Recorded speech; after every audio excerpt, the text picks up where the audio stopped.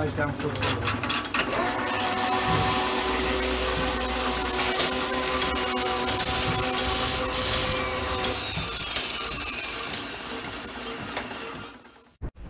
Good afternoon, people. It's nearly 3 o'clock. There's my bushes. There's my pins that go in them. Stand up. Next job to do is to turn this down until it fits in there. So it wants a tiny bit off it. I'll throw that on the floor just for badness. It wants a tiny bit taken off it so that it fits in there, so that that hole comes out the right size. Right, so that actually wants to be a bit smaller than it is, but no matter. This morning I've taken my vehicle in for repair, and I thought I'd just introduce you to my new transport till my car's fixed. It's the Cambrai Covers number 2 service van. So there you go. So I'm just about to check the tyre pressures, and off we jolly well. It's a bit of a bow out. It's one of those, it says Mercedes on it, but it's actually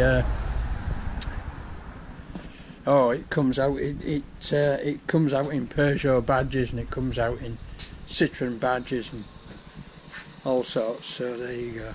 I've had a bit of a tidy up, as you can see, while I was waiting for my brother to appear and take me to Beverley, or pick me up from Beverley. So onward, let's get something done. Bye now. Oh look, somebody was cleaning up the Newton platform, the Newton Hydra truck, and got completely carried away. Right, this is going to become welding table for that. So I'm going to lift that up on there now, and that looks heavy, doesn't it? It's bloody easy.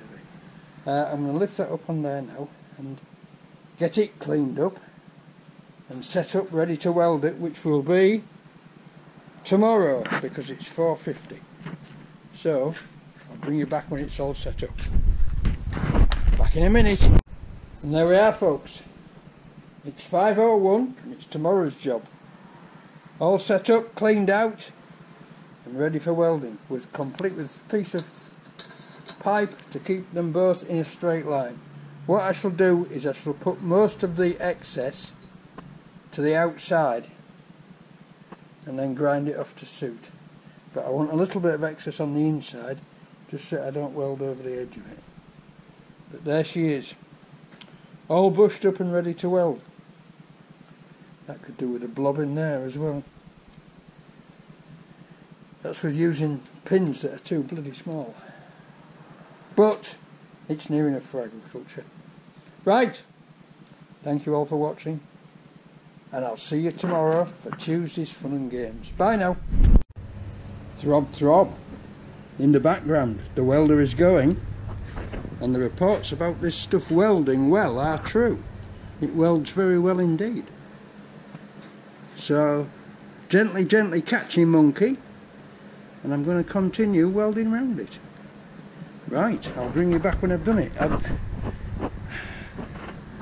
I'm not going to try and show you any arc shots because it takes so long to set up, and I want to get this done.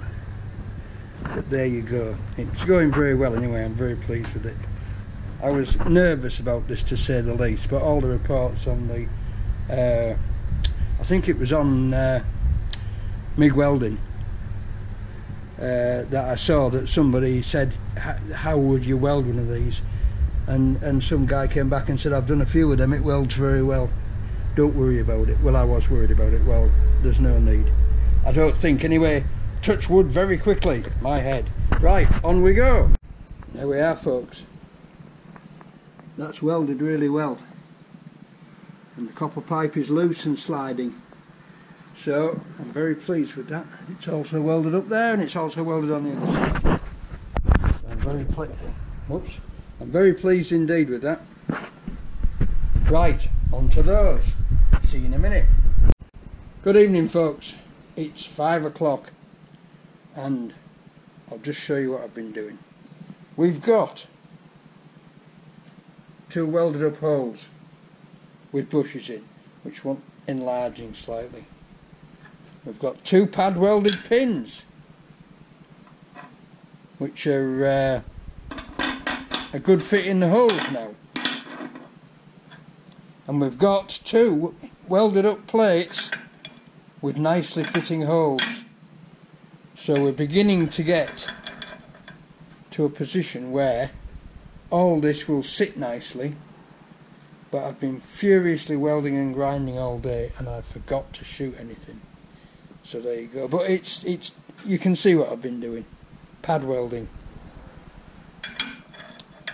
You just mount it up like that and you go zig zig zig zig zig zig zig zig, turn, zig zig zig zig zig zig zig, turn.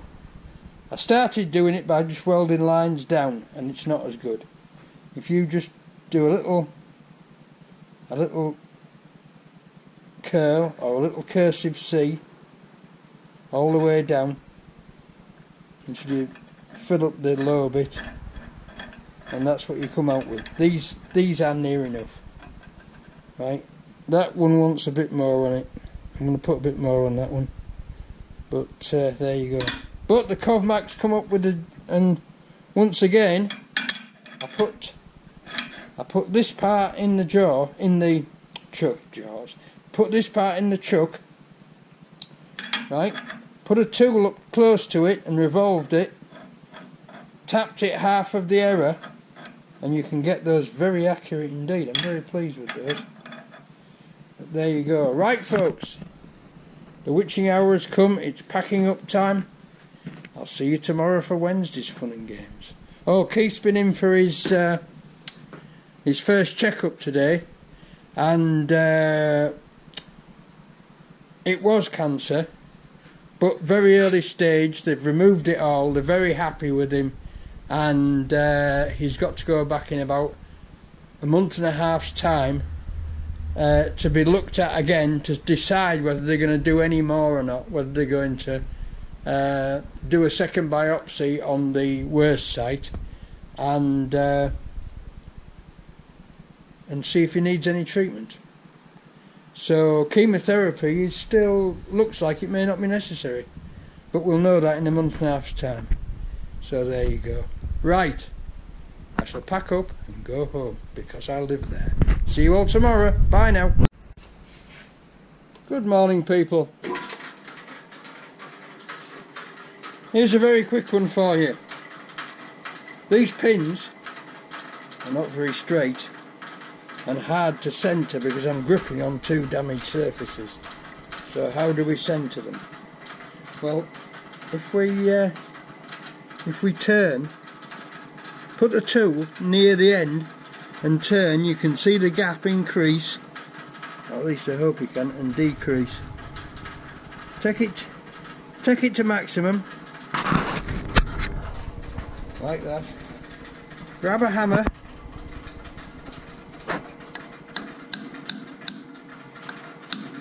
tap it about halfway, try it again. Right, there's our maximum. I'm going to make a cock-up of this now, aren't I? Because you're all watching. Tap it halfway.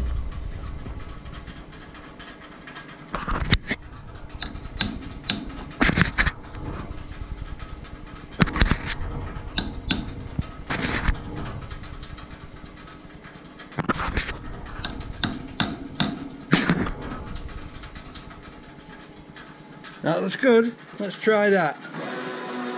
That's near enough for agriculture. There you go.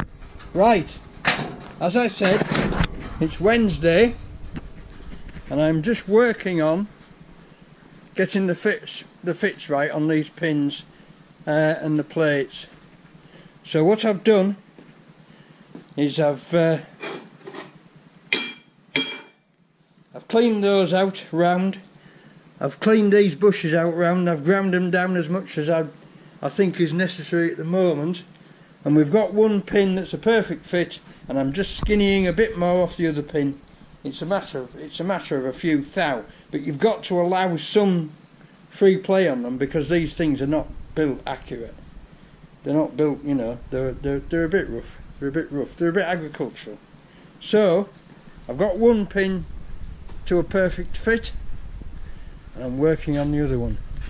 I'm using this, which is a piece of round bar with a slot in the end, with a piece of emery tape stuck in it, because the rotary burr will make you a beautiful knot round hole, but that rounds it out and works very well.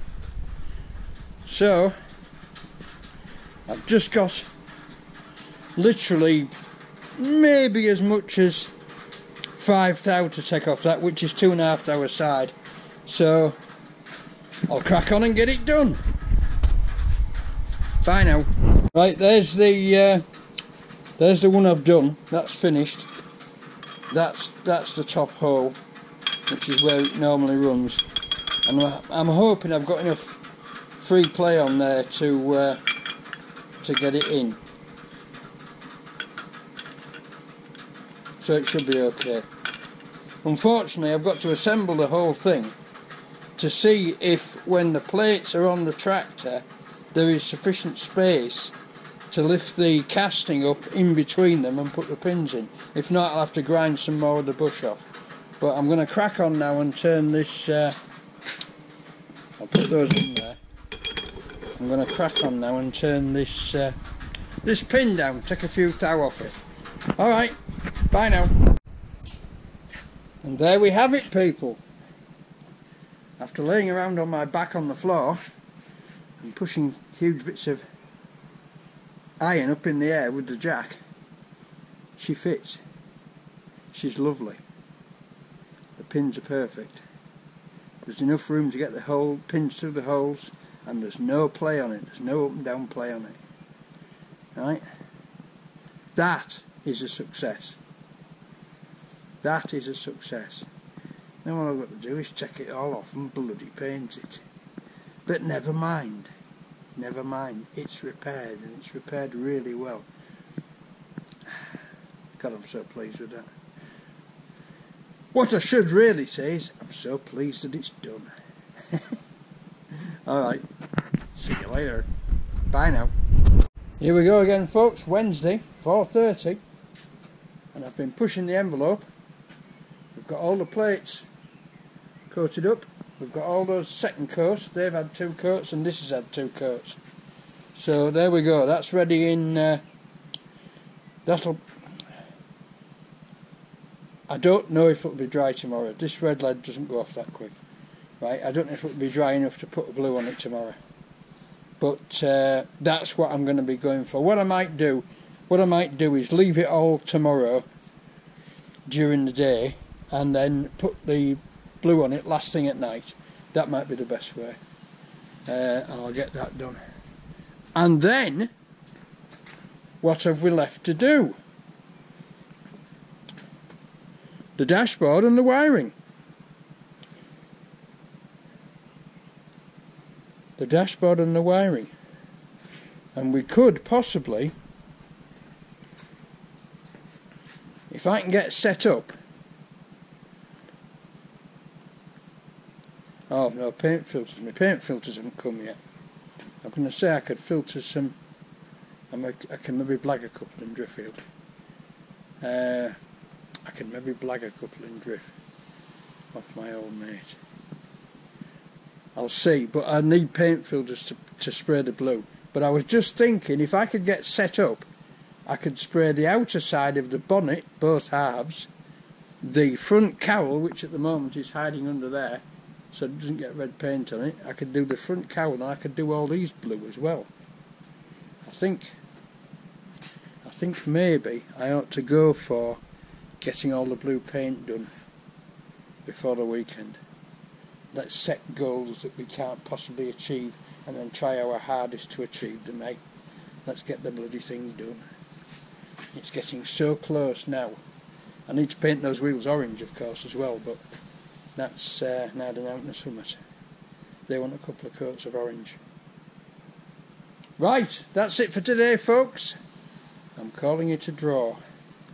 My brother's just rung me and told me he's just tested positive for the dreaded COVID disease. So I was in a van with him on Monday and I feel a bit snotty, so who knows. Right. God, I've made a mess in here. Let's tidy this up. Have a sweep up, get all this grot off the floor. Right then. See you all tomorrow for Thursday's fun and games. Bye now.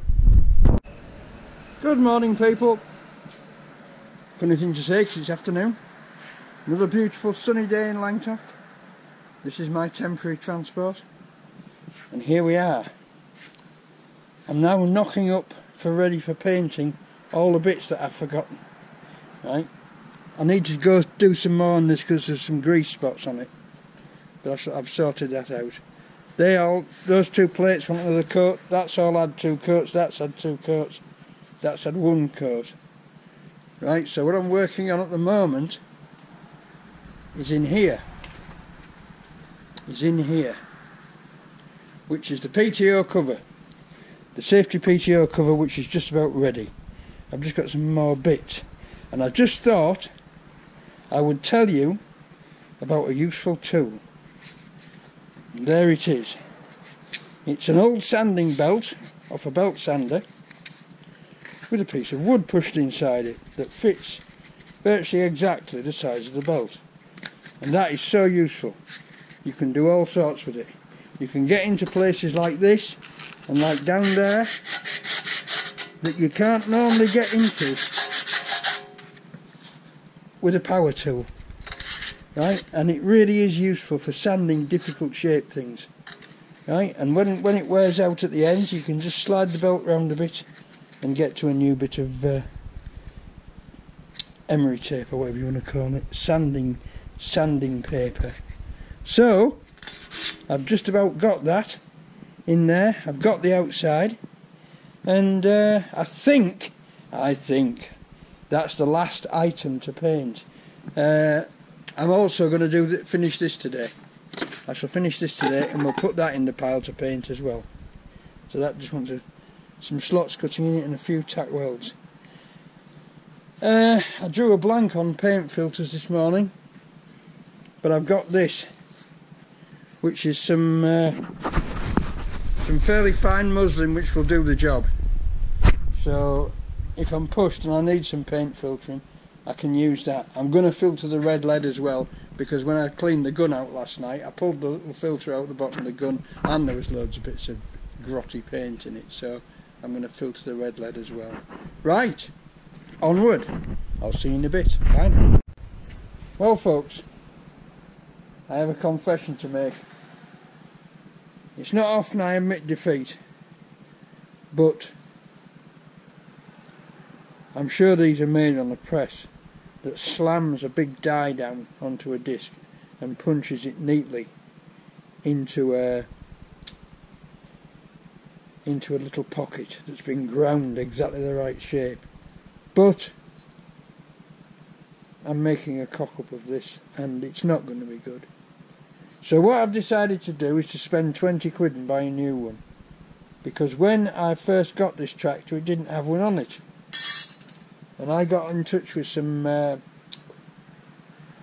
Fordson spares people in Wales who broke tractors, and I said, can you send me one of the genuine round top ones? And he said, oh, I've only got one and it's rusty. I said, well, send me it anyway, I'll repair it. Alright, he said. So I think he charged me about a £5 for it or something like that. I think it was 8 quid actually, but I thought, well, that's alright. So I thought, well, I'll make a new one of those, except I've probably used metal that's too thick. I think that's the problem. I've used metal that's far too thick and doesn't bend easily. But I'm not going to try it with thinner metal, because for 20 quid it's not worth it. Now when I bought this, you couldn't get this pattern new, you could only get the later pattern. Well, now you can get these new as well.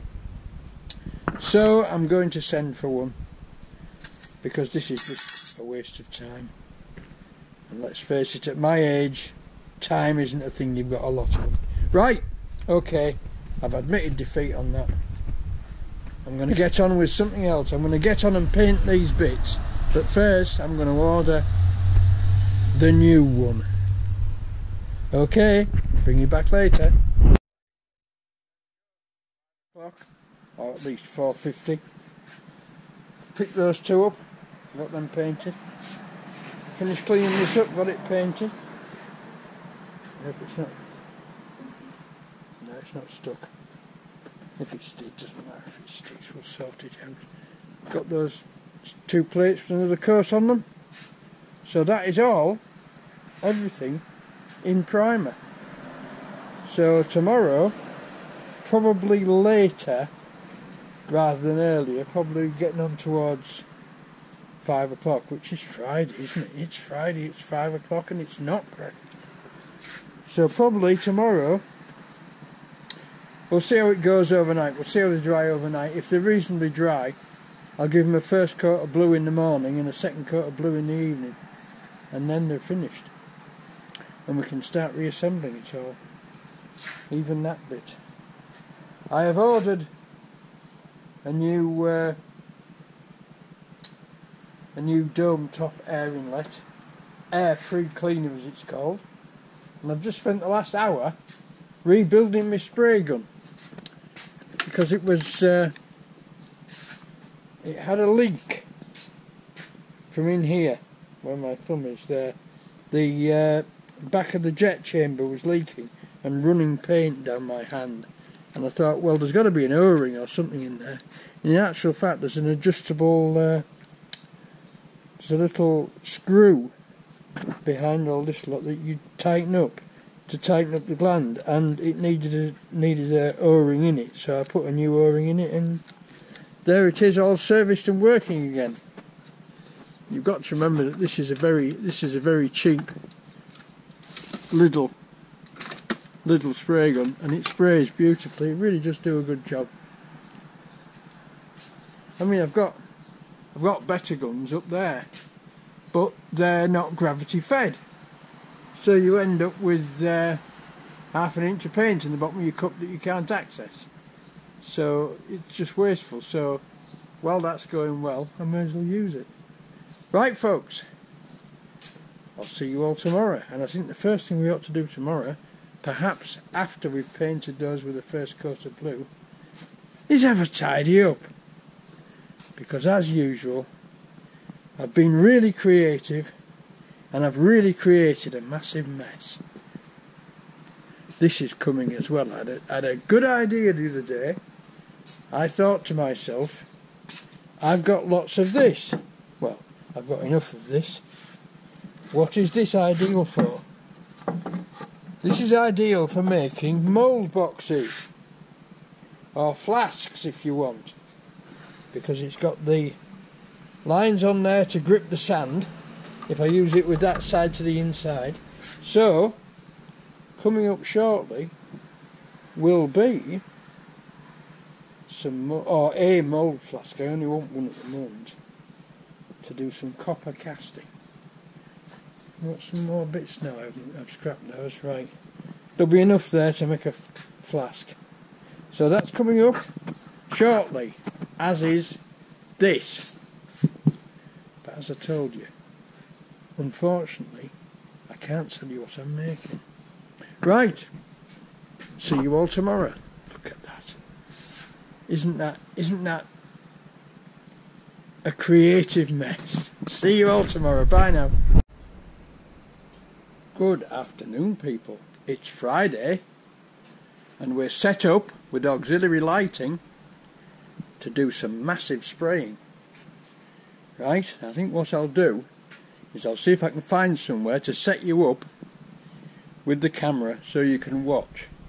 If I set you up somewhere, probably up on this shelf here, that's the sort of view you'll get.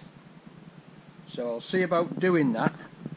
In the meantime, my car's finished and ready for collection. There's just one problem. The week before last I topped the oil up, and when Lee looked under the bonnet, the oil cap had come off, or I didn't put it back on, and there's oil all over the place. So I've had to order a new oil cap and I'm going to pick it up on Monday with a new oil cap and a gallon of oil to top it up. So there you go. It never rains but it pours. Right, I'm all set up. Right, I've got everything in a place where I can paint it. I was going to do some outside, but there's actually quite a strong cold breeze, which by the sound of it has dropped now, but I'm going to leave that door open just to let the paint drift outside. I've sheeted Michael's white van up so it doesn't get blue spots all over it, and I'm about ready to go for it. So I think we've de-nibbed everything, so I think we're ready to make an absolute balls up of putting the blue on. Yeah, that's fine, I'm not bothered about that. Throttle cover. Oh, that's actually, no, that's behind the badge, that won't notice. Right, spray gun out, new paint in, let's go for it. Let's go for it. This is the only thing that's in the dark really, but let's see what it's like with the door open.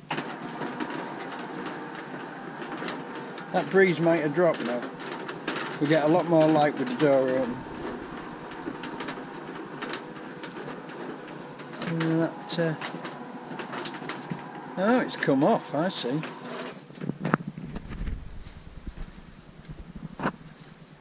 Nah, I don't like it. Close it again. Right, I'll bring you back later when I'm spraying. Bye now.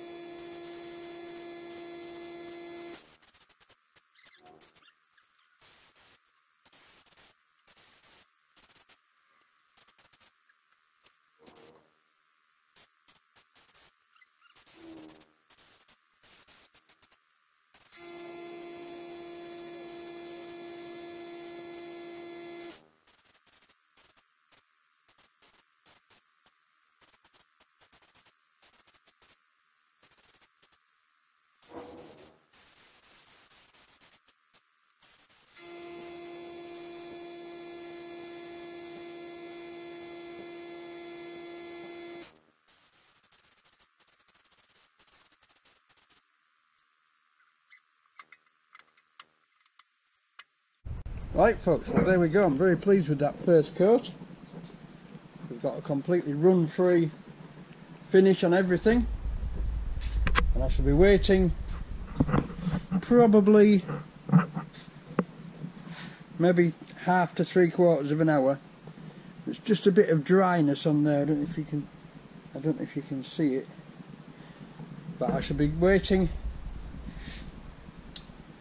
probably 3/4 of an hour to an hour for that to really tack off well, and then we shall be putting the second and final coat on. So there we go. So now, whilst that's tacking off, I'm going to tidy this bloody mess up. Okay, bye now. Right folks, Friday 4/16, and I've put the second coat on.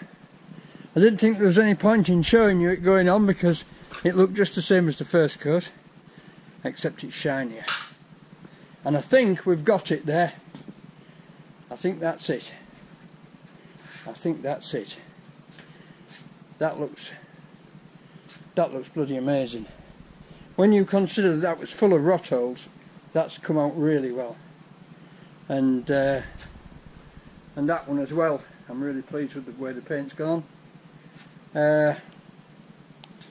It's going to look nice. All those bits are done. That bit there that's still got a bit red on doesn't matter because that slides inside one of those pieces, the same as that one does, so they're going to be greased up. But other than that, that's it for this week. We've made arrangements to pick the car up on Monday after the new oil cap has come, I just have to go to the my local motorist discount centre and buy a gallon of oil, which will not be cheap, because it's this it's that really expensive thin stuff that wears your engine out. 530 CS LS low saps, low ash. So there you go. So I'm going to get a gallon of that and then hope that the cap that comes is the right one. I noticed that the website is will charge you an extra £3.90 to have the part checked by an expert, in inverted commas, to check it's the right part. So I didn't pay for that, so the chances are they're going to send the wrong part just for badness, but who knows. Right, that's it for this week, folks. Thank you all for watching. Thank you for all the comments I got, and please subscribe, please send me some likes, please send comments. I love comments. I try and answer them all. Some weeks it's a bit hard and some weeks it's dead easy, so send me a comment, and I'll love you forever. Right, that's all of it, because there isn't any more. See you all next week. Bye now.